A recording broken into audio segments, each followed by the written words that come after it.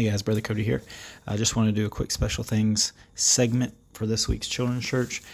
As you know, I work for the Henry County 911, the Sheriff's Office, and the jail. I do IT for those three organizations, and I just want to take you on a little behind-the-scenes tour of my work. We're going to look at the dispatch center, see some of the dispatchers answering calls, look at the mobile command unit that can go out and act like a dispatch center on wheels.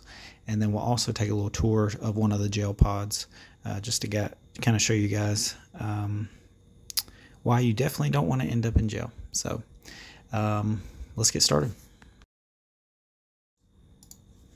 All right, guys, this is the dispatch center. As you can see, we have 18 consoles. So 18 dispatchers can be in this center all at the same time. They are responsible for handling the calls from fire to police to the sheriff's office, any of those units. This is where it all happens.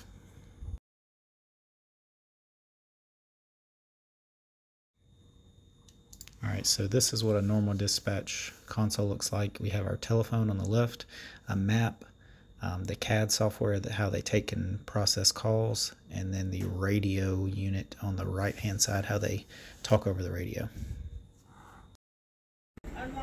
Henry County 911, what is the location of your emergency?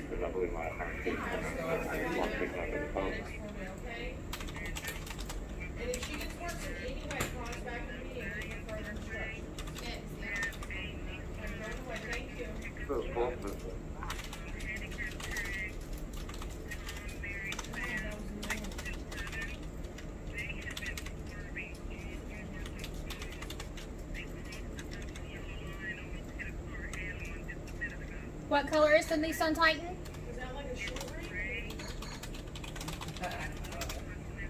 You got me, boo. 911. Okay. 911. Your name? Okay, what's your name? Your phone number? What's your phone number for me? 243, just be advised, the mail ticket was 1061. Okay, what major road does that run off of? 911.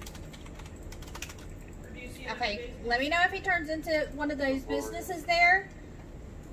I'm going to give a look out to the units in the area. But I'm also going to transfer you to Clayton County because you're about to go into Clayton County once you pass the CarMax there, okay? Hold on just a moment. Hold on just a moment for me. Parkway 138 West Mount Zion Parkway, northbound on Mount Zion Parkway, 78 on 72. It's going to be a gray in color Nissan Titan, Tom, Mary, Sam, 627, TMS 627. Clayton, this is Henry with a transfer. They're on Mount Zion Parkway, northbound from 138. It's going to be referenced to a yes. They're northbound on Mount Zion Parkway. It's going to be referenced to a reckless driver coming into your jurisdiction. Yeah, hang on. All right, guys, so what you just heard was a dispatcher answering a call inside the building.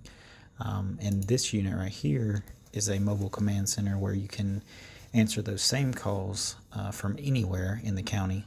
So you could just drive to a scene and be able to dispatch from here. They do use these a lot with roadblocks and things like that. So that's what this unit is for. All right, and this is the inside of that unit. As you can see, just the basics of what you need: computer access, radios. As you can see, all lined up. So basically everything you would need. It's got a satellite built into it on that's how it can get internet. So pretty cool unit. Here is the front of the bus. As you can see. So pretty cool. All right, guys, here is where you never want to end up. This is a jail cell in the Henry County Jail. This is what they call a pod. This is an all-male cell. Here's just how you talk to certain people. That's the phones. This is where the officers come in and out of. As you can see, the little picnic tables is where you can eat and sit. And here are the actual cells, all locked. Pretty basics. You got a toilet, you got a little table, and you got a bunk bed that you share with someone. So really nothing in there, and it's super cold in there. And you just get like a little basic blanket to sleep on. So does not look fun at all. Here's the showers. You basically have to go in there with just the basics to get cleaned and washed every day. So no fun at all. Hopefully none of us ever end up there. But that's just kind of an inside look at one of the jail pods. Hey guys, what's going on? Brother Cody here again for another week. Children's Church. I hope you guys are having a great week. I'm actually in my office today. Little lunch break Children's Church video. So if you have a Bible, go ahead and grab it. And I got something to show you. Who can tell me what this is? This may be an ancient artifact for some of you. This is a disposable camera. And if we open it up, look at this thing. Looks pretty crazy, right? Let's get it all the way open.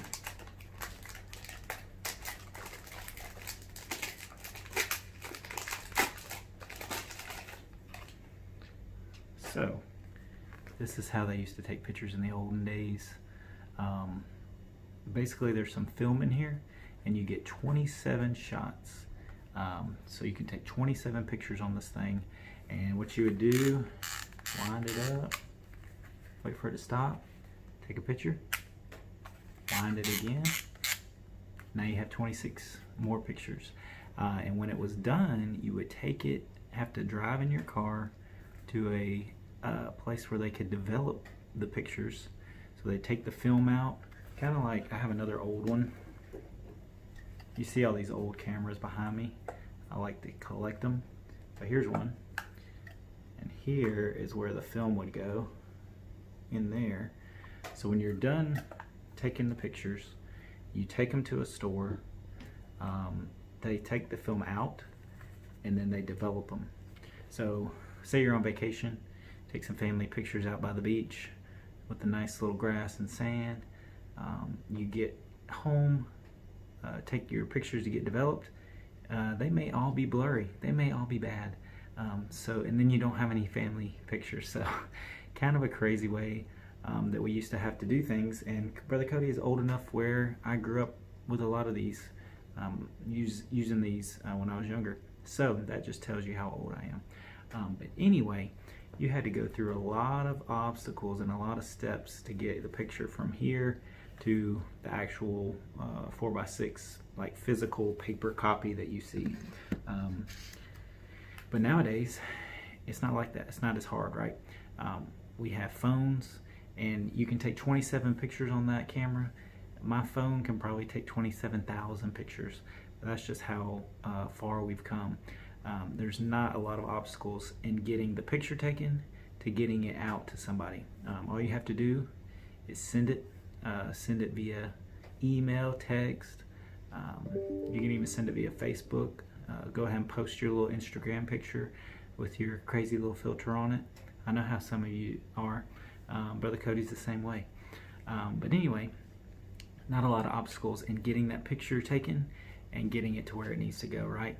And in the Bible, there actually used to be a bunch of obstacles in getting our prayers and having our sins forgiven to the Lord, right? So we would have to, people in the Old Testament, they would have to go to a temple. They would have to present a sacrifice to the priest. The priest would take the sacrifice to the altar and present that sacrifice as a payment for the sins that that person had made. So they were asking for forgiveness of sins through this blood sacrifice on the altar and presenting it to God. And In the tabernacle back in the Old Testament, you know, everything had to be a certain way. Just anybody couldn't be in there because it was a holy, sacred place. So it was a lot different back then. And thankfully, it's not as hard to talk to God these days as it used to be. Just like it's not as hard to get a picture captured and sent off as it used to be with that disposable camera and that film technology that used to be. So just wanted to read a few verses real quick. If you have your Bible, go ahead and turn to Hebrews 9 verse 28. So thankfully, as you probably already know, Jesus was the sacrifice that took place of all other blood sacrifices in the world. So there's no longer a need to sacrifice goats and calves and oxen like we see in the Bible because Jesus paid the ultimate sacrifice for us as Christians when he died on the cross. So that's a great thing. Hebrews 9:28 says, "So Christ was once offered to bear the sins of many, and unto them that look for him shall he appear the second time without sin unto salvation." So he paid the ultimate price for the sins of the whole world. We've talked about it in the past, but he was willing to live that sinless life and still go to the cross for that payment to reconcile us, as we talked about a few weeks ago, reconcile us back to God. And in Hebrews 9 verse 11, the Bible says, "But Christ being come and high priest," so instead of the high priest in the Old Testament that would have to take that blood sacrifice, like that animal or whatever it might be, it says, "But Christ being come and high priest of good things to come by a greater and more perfect tabernacle, not made with hands, that is to say, not of this building, neither by the blood of goats and calves, but by his own blood he entered in once into the holy place, having obtained eternal redemption for us." So that's another good verse for eternal salvation, because he paid the ultimate price one time. That's all it took. And it says eternal redemption for us. So those of us that trust in him, we can have that eternal redemption, which is amazing. So as a child of God, we no longer have all of these obstacles between us and God. We can directly fellowship and commune with God every day, every minute of the day, every second of the day. As much as we want to, we can commune and fellowship with God. All those obstacles of the past in the Old Testament are gone thanks to Jesus. So, man, that's a great thing. In Hebrews 7:25, I want to close with this one. It says, "Wherefore he is able also to save them to the uttermost that come unto him, unto God by him, seeing he ever liveth to make intercession for them." So if you trust in Jesus as your Savior, he is forever living to kind of work on behalf of us as Christians. He is making a way for us, talking to God, working on our behalf now that we are Christians and we've trusted him. So, man, these are incredible verses because Jesus is an incredible Savior in what he did just so that we could have that fellowship with God and we can be made right with God. So I hope that encourages you. I hope that those verses are very encouraging to you, because they definitely are for me. And definitely go out and share this. Maybe somebody who doesn't know the Lord, share all the things that maybe people used to have to do to have their sins forgiven, and now Jesus has made the ultimate sacrifice so that the whole world could have their sins forgiven if they would just ask, believe, and confess, like we've talked about in the past. Ask for forgiveness of your sins, believe in Jesus Christ, and confess your sins. That's all it takes. So some encouraging verses, just a thought that I had.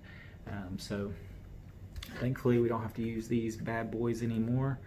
We have some awesome technology these days, and thankfully we don't have to go to the priest and go to the tabernacle and offer blood sacrifices to ask for forgiveness and talk to God. We can trust in Jesus and the sacrifice that he made, and have communion and fellowship with God every day, all day. So great thought, just a thought to think about, and I hope you guys enjoyed it. We'll see you next week, and hopefully see you soon in Children's Church. So have a great week, guys. See you.